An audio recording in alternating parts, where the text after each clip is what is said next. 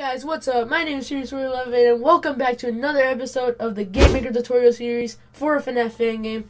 And in this episode, I will be teaching you how to basically make the animatronic go away with your door, your mask, or really anything else. So, let's go ahead and get started.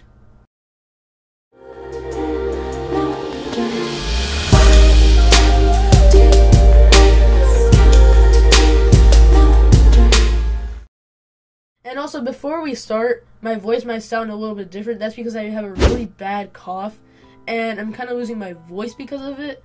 So if I just start coughing randomly in the middle of the video, then you know why. So sorry for that. But, you know, I couldn't miss this video because I really wanted to make a video for you guys. So, anyways, this video is actually going to be kind of short because I basically have everything completely ready.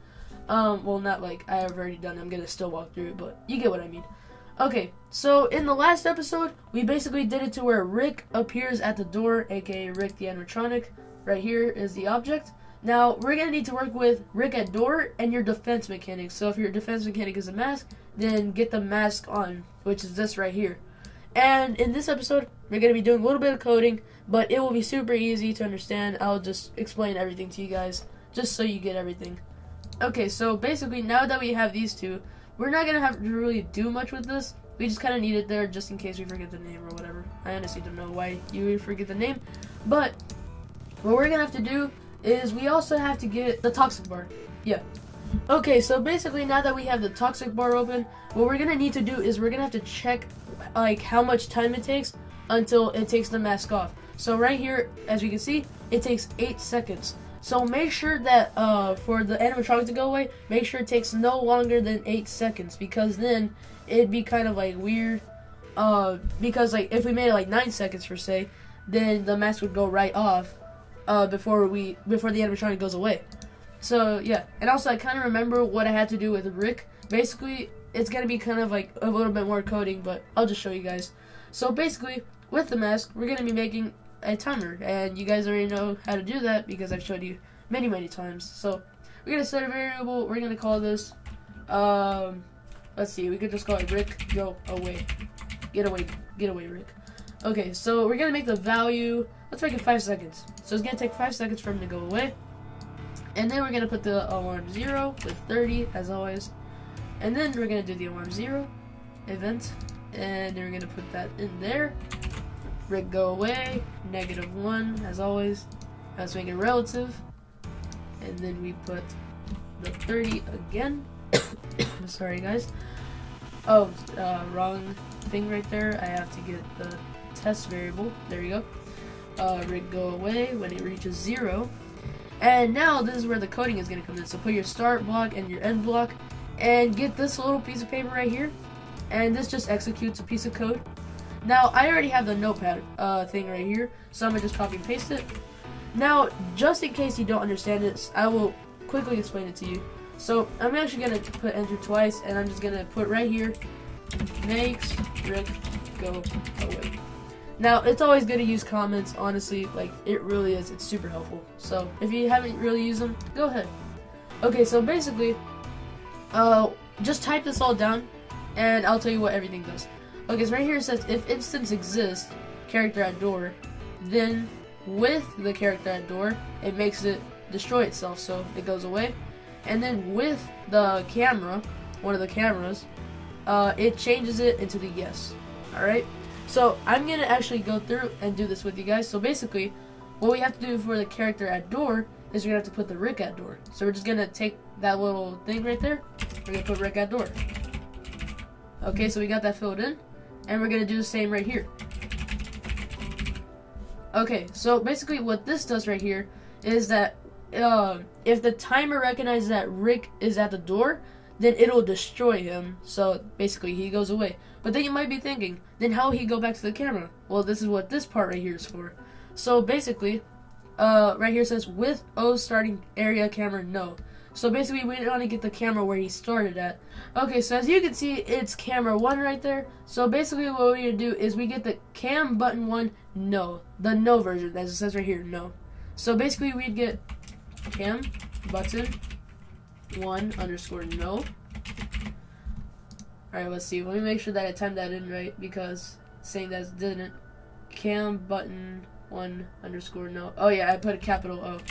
Make sure to watch out for that because this is very case sensitive. Okay, so basically that's where Rick starts. So we have to get the no version and change it to the yes version so that we kind of like starts back over. So basically, right here in the instance change, we want to make it the yes version. So basically, cam button 1 underscore yes. And there we go. It's literally as easy as that. And if you're using a door, it's literally the same thing, but with, you know, the different object, which is the door closed. So yeah, this is all simple. You know, if this exists, break a door, then with that.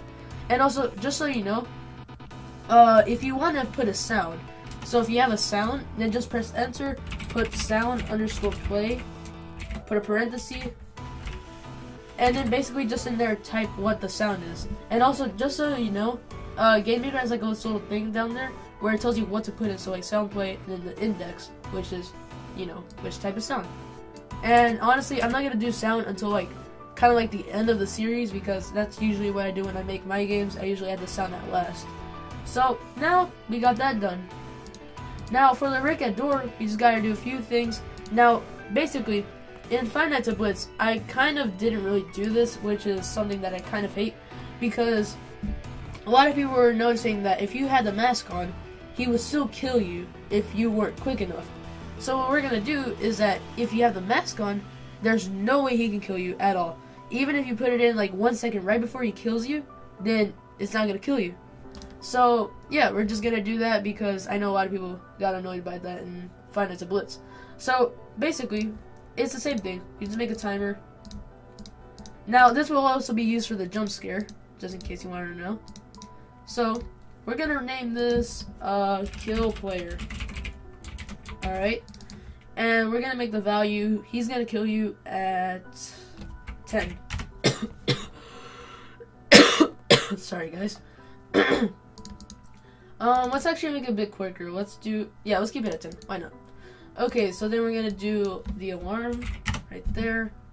Let's go to the alarm 0.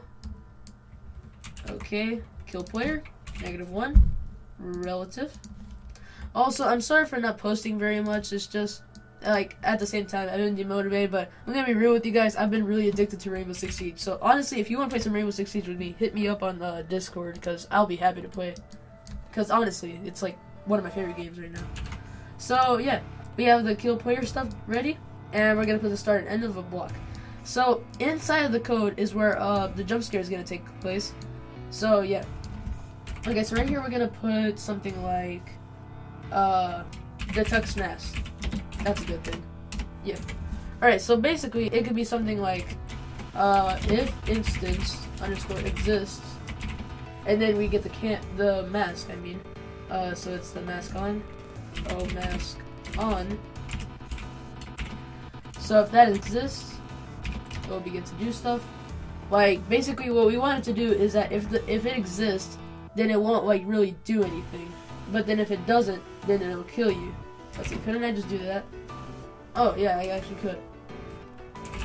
And then you just put else, and then you open it back up, and then you do something like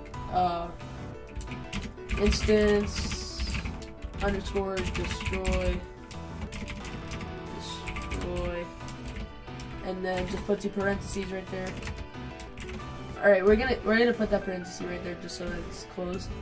Alright, so basically what's happening right here is that if instance exists, oh mask on, it does nothing else, then it'll destroy itself, and then it'll probably like do something like instance create. I think it's create. Yeah, it's create. Got it right. Oh, jump scare. There we go.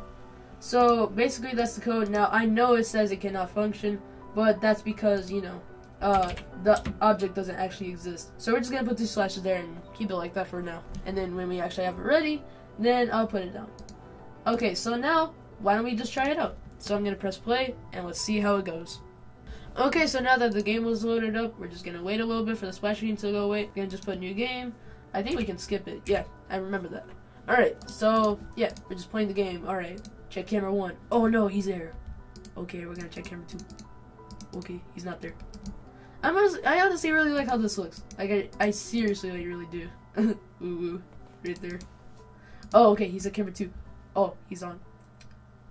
I'm gone. Oh, okay, he's gone. Alright, he's at the door. Mask. Alright, let's wait a little bit.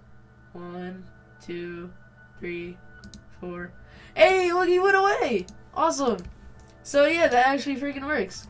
And remember that the light does, you know, stop working.